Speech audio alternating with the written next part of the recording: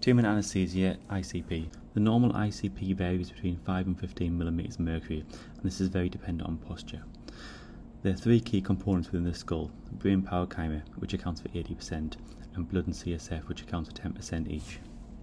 Monroe-Kelly doctrine. This states that the skull is a rigid box, and an increase in one component, i.e. blood, must be accompanied by a reduction in another to maintain a constant ICP. There's three processes which can occur to maintain a reduction in ICP. First of all, reduction in venous blood. Secondly, reduction in CSF volume.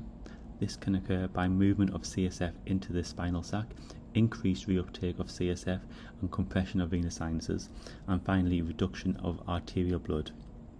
If this doesn't occur, the ICP rise, resulting in brain ischemia, which initially is localized but can become generalized, as shown on the next graph. Y-axis is ICP millimeters of mercury, x-axis is intracranial volume. As shown on the graph, there's initial compensation phase, so increases in intracranial volume result in small increases in intracranial pressure. Then there's a decompensation phase, so small changes of intracranial volume result in significant increases in pressure. This is due to all compensating mechanisms are exhausted. These include, as discussed on the last slide, reduction in venous blood, CSF and arterial blood in the brain. The slope of the curve is dependent on which intracranial factor is increasing. Therefore, for example, blood or CSF, which is poorly compressible, has a steeper slope.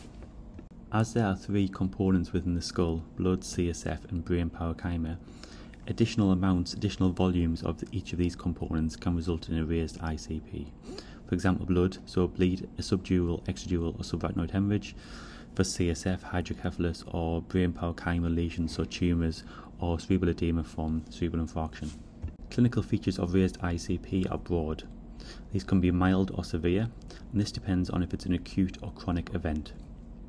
History could suggest headache, nausea and vomiting, visual changes, and family members could suggest confusion.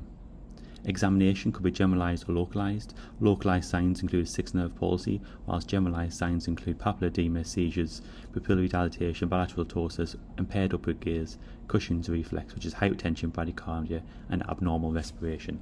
BTF indications for ICP monitoring include severe head injury with a GCS less than 8 and abnormal CT, or severe head injury plus normal CT with two of the following: age over 40, abnormal posturing, and an SBP of less than 90 mm of mercury.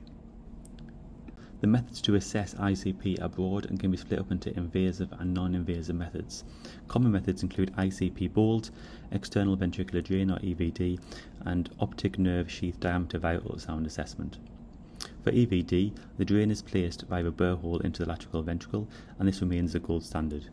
You can determine the ICP pressure as well as drain CSF with a clear waveform. However, they are invasive and there's a risk of infection.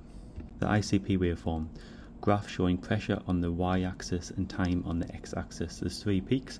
The first is the arterial pulsation, the secondary is the intracranial compliance, and the third is aortic valve closure. Changes in ICP pressure wave can suggest an underlying pathology. For example, increase in P1 suggests an increase in systolic blood pressure, increased P2 suggests a reduction in cerebral compliance. Rounding of the whole wave can suggest critical ICP. In the 1960s, Lundberg, a neurosurgeon, described the typical macro patterns of ICP and defined them as A, B and C. First of all, it's important to note that each wave has a different duration. A waves. These are plateau shaped and are always pathological. Each plateau can last 5 to 20 minutes in duration and suggests low brain compliance. B.